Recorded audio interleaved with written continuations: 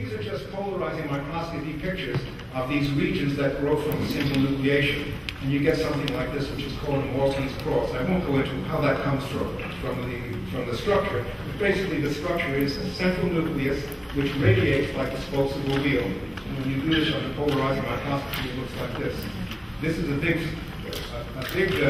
domain, that is a region, a spherical region. And this is a whole bunch of smaller ones where they're tightly packed together. So let's look at a higher resolution level now and see what happens within the network. These are all sickle fibers, and over time they grow.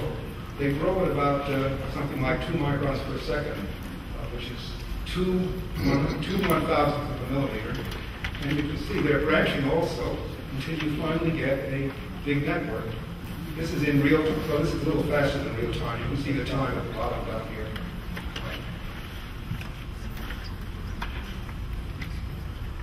So what's the mechanism? Well, the red cells come out of the lungs, and let's assume they have no polymer in there because they've been in the lungs and they've seen oxygen and all the polymer is dissolved. Actually, all polymer doesn't dissolve, but let's say, for a moment, let's say that it does.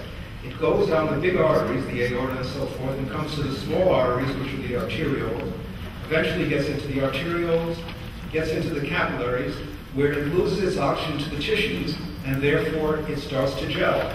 And it may do 3 things. If it's lucky, it'll go through and come out on the venous side of the circulation without doing any damage. Or it may get stuck and polymerize in the venous system, which won't be so bad because the veins are fairly big. Or it can get stuck in the capillaries, or the smallest vessel, and block up the whole capillaries and initiate what's called a sickle cell crisis, which are the characteristic acute events of sickle cell disease, which are very painful.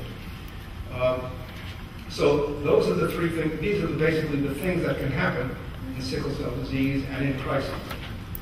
Now, so in summary, sort of a cartoon summary, just a schema, but just to indicate, to try to orient you, the polymerization causes vasoocclusion, but it also causes a lot of other things. It causes ion fluxes across the red cell membrane, water fluxes, so you get concentration of hemoglobin, dehydration. You get different kinds of leaks. One is called P-sickle, which is also the same thing. It leads to dehydration, but the mechanisms are different. The bilayer, the lipid bilayer of the red cell, there can be inversions of that, the interior and exterior leaflets. The rheology of the membrane, that is to say its flexibility, is damaged. Eventually, the red cell is destroyed. That's hemolysis, that is to say, lysis of the red cell. And those people get anemia, which is why it's called sickle cell anemia.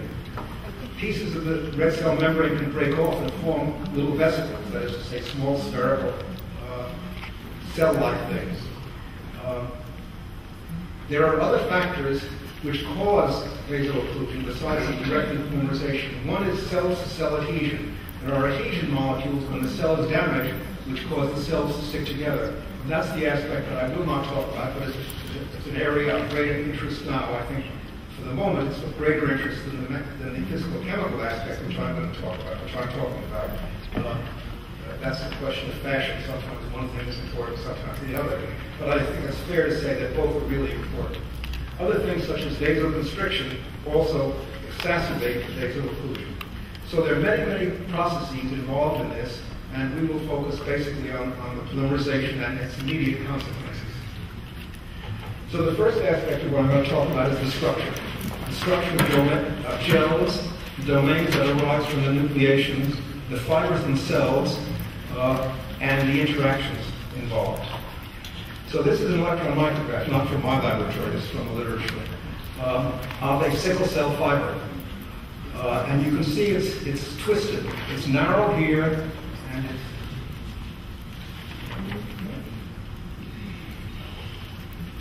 if that arrow comes out okay. It's narrow here and wide over here, and the dimensions are known. That is to say, the pitch, the distance from one narrow region to the next is about 200 angstroms. It's 270 nanometers.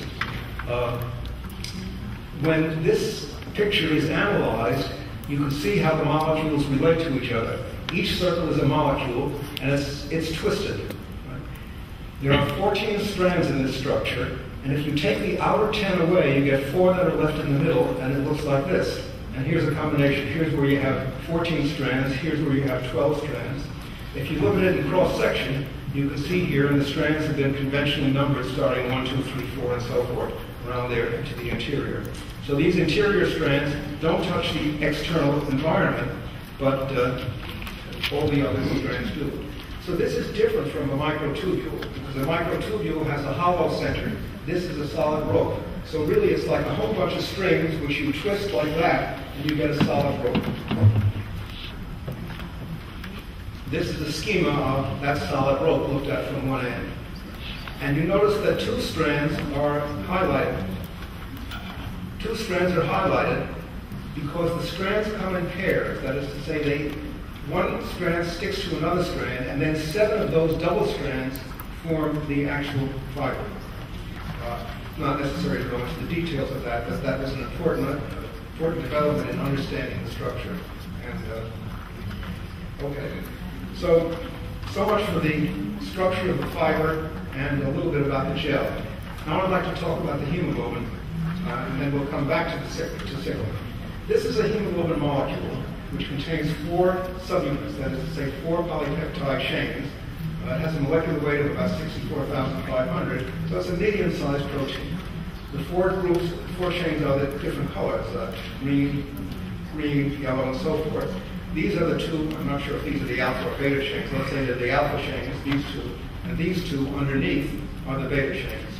This red thing stuck into the side like a penny in clay, these are the heme groups, and that's where the oxygen binds, on one side of the heme group. The other side of the heme group is attached to the protein and hangs from the protein.